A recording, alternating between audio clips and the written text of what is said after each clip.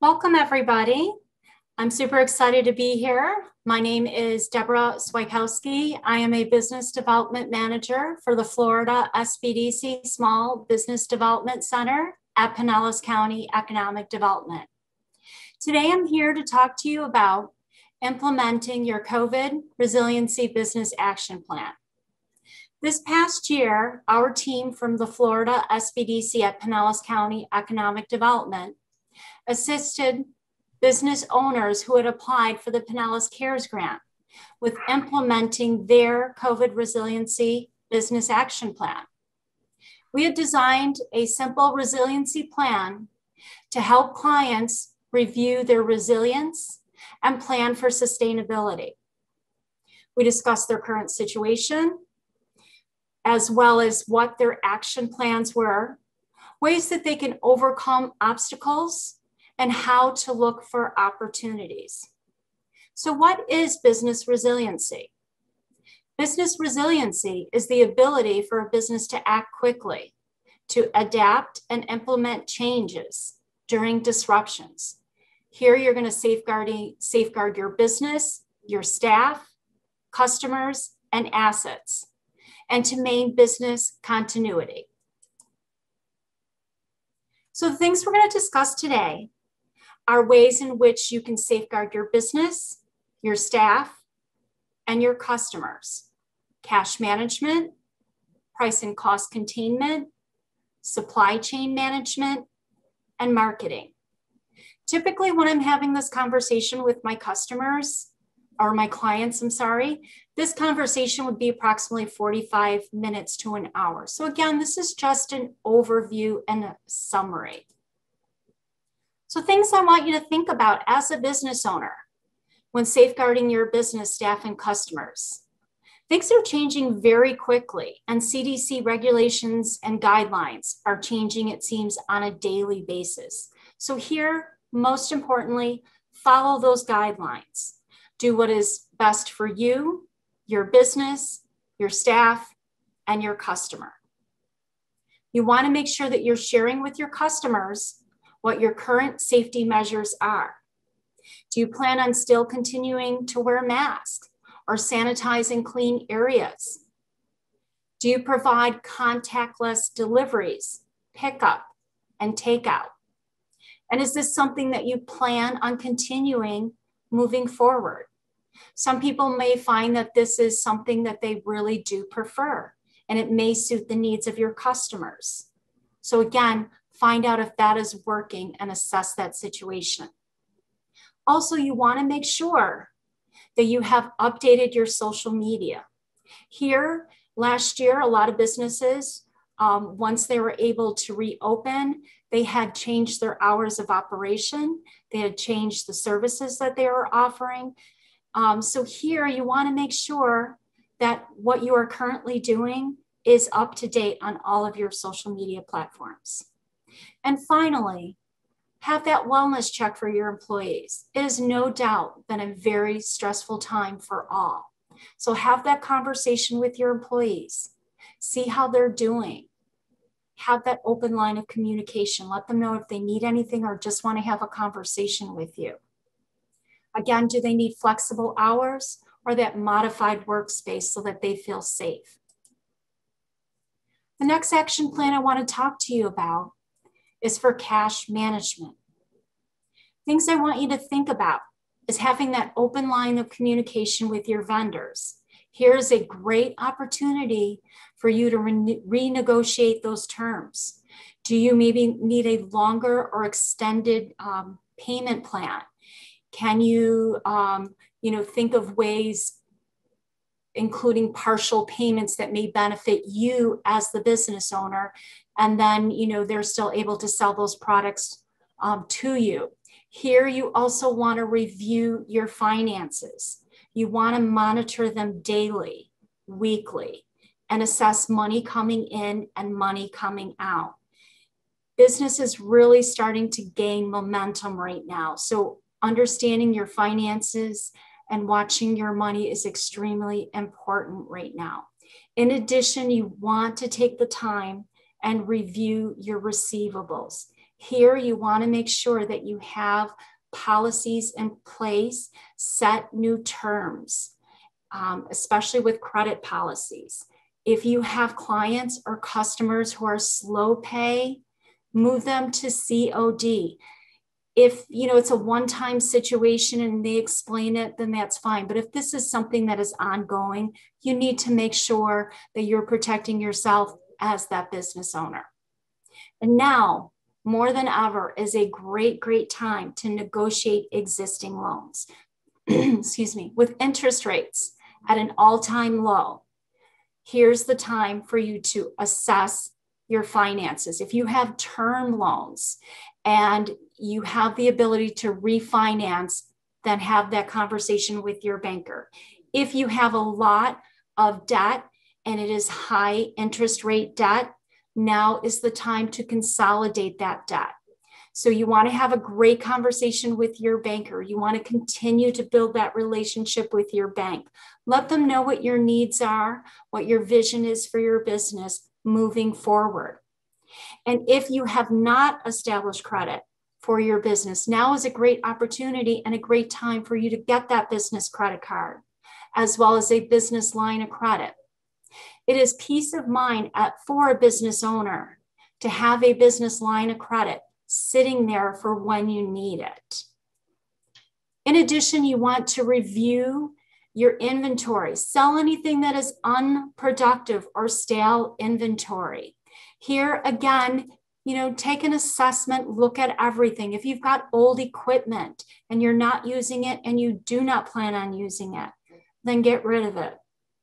The last thing any business owner wants to do is reduce labor. However, you are going to do what is best for your business. And as things get better, you can always hire new people. So in the next presentation slide we're going to talk about for action plan is for price and cost containment. Here you really want to focus on reducing your expenses, such as travel, entertainment, subscriptions, any fees that you are paying or any dues. Here you really want to check to see if they are generating any type of revenue.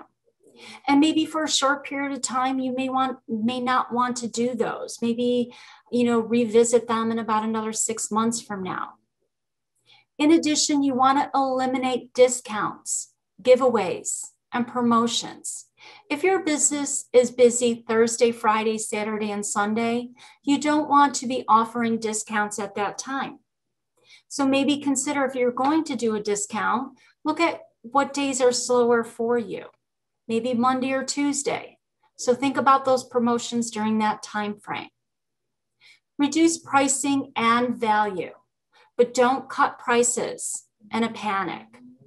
So if that client is working with you and you've just quoted out a job and they're trying to renegotiate that price, here you want to stay firm on your price. Let them know that added value and maybe services that you're going to include with that. Negotiate terms with your vendors. Here again, you want to assess the situation, find out what they are currently offering. Do they have any current promotions or specials? Do they have products or services that maybe somebody else couldn't capitalize on and they're sitting on a lot of inventory? So again, reassess that and see what is currently going on with that. Always be a negotiator for a small business owner. At this time, again, I talked about this previously, no new hires. Even if the business is starting to pick up that momentum, you really want to stay the course for the next couple of months. Delegate to current staff, and you as the owner, you as the owner, help out when you can. Finally, negotiate rent and lease terms. I don't want you to go to your landlord and ask them for a reduction of rent. Here, What you want to do is talk to them about, maybe extending, out maybe a week. So here's an example. Your monthly rent is $2,000. You typically pay it on the first or the second. What you can say to them is, business is doing well, but maybe for the next 3 months, I want to know if I can pay half on the first and half on the 15th. Have that conversation with them and see what they say. The worst they can tell you is no. Excuse me. In addition, you can also sublease or co-share that workspace. So if you have a large warehouse or a large office area and you're not capitalizing on that space, see if somebody else may be interested in that area or space, and then you can generate additional income. So the next action plan I'm going to talk to you about is supply chain management. I know that there's been a lot of information that is out there, and with supply chain interruptions. So here you want to really know what your inventory is, and you want to look for items that may have a fast turnover, or maybe an item that you're going to get a really good deal on. Here you want to, again, assess what your inventory is and eliminate any of those slow sellers. I mean, 90 days or more. If it's sitting on your shelf and you have a retail store or a product that you're selling and it's been beyond 90 days, it's time to assess and see if you can get rid of that. Look for suppliers that offer just in time. See what those options are for you. And most importantly, you want to build that rapport with your vendors, with your suppliers. Stay engaged with them. They're going to let you know currently what is going on with your products and services, if they're having any interruptions on their end. And then adjust your operations, your hours, and your services as needed. And then finally, we're going to talk about an action plan for marketing. Here you want to focus on reviewing your digital and online presence. You want to make sure that you're updating your website, your business services, your hours of operation, and whether or not you've pivoted your business. You want to make sure that you're talking about that. Here you also want to take full advantage of social media, LinkedIn, Facebook, Instagram. Make sure you're posting often and engaging. Talk about changes in business, your new items, and your new services that you are currently offering, or maybe anything that might be trending. Here, communication is key. And focus on building those relationships with your customers, because that leads to loyalty. In summary, business owners and entrepreneurs should be open to change. As hard as change is, transforming your business could truly set you apart from your competition and could be your competitive advantage. Things I want you to think about: be strong, be resilient, and be successful. Questions?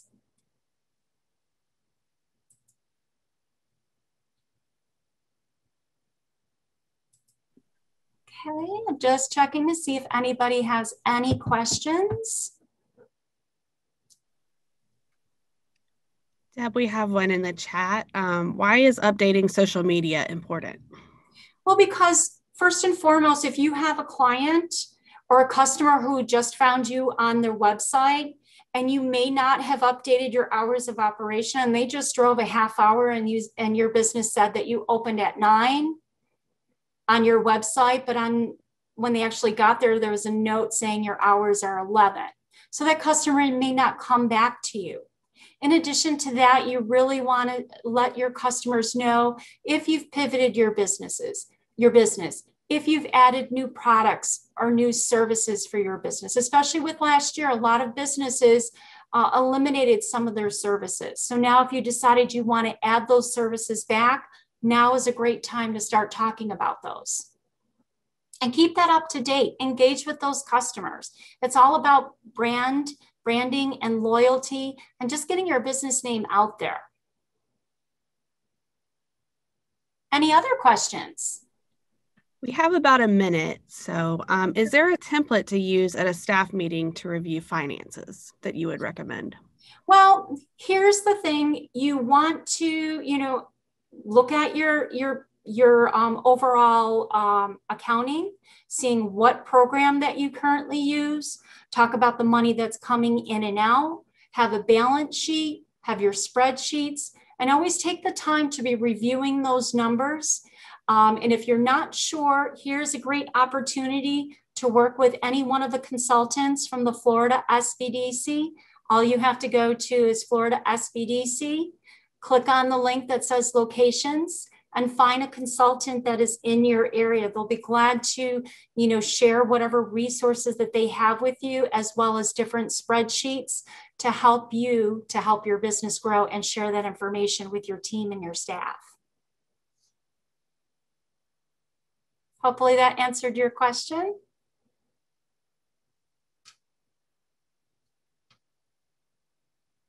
Again, I really honestly wanted to thank everybody who was able to attend this session today. I really want you to take the time, think about your business, think about what we talked about. And if you have any questions, reach out to the Florida SBDC. We are so excited to help small businesses. Most of the team and most of the consultants were business owners themselves, so they do understand the needs of small businesses. And we are so excited to be able to help any small business in any way that we possibly can. So thank you very much for attending my presentation, and I hope each and every one of you has a great day. Best to you all. Thank you.